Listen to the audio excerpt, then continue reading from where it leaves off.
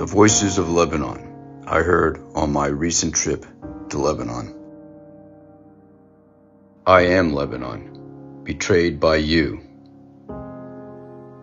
I am starving because of you. I am without electricity because of you. I am protesting because of you. I am homeless because of you.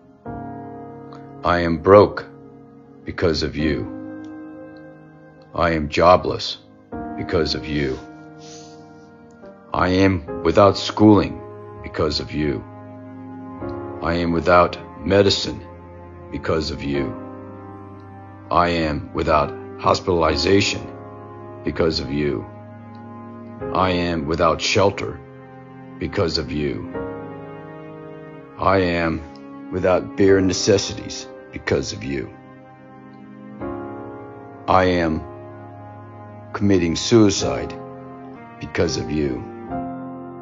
I am without a country because of you. I am leaving because of you.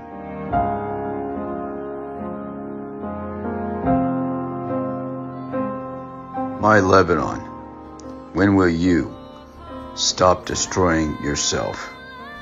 My Lebanon, when will you stand up and defend our Constitution and elect a new president? My Lebanon, I am dying because of you.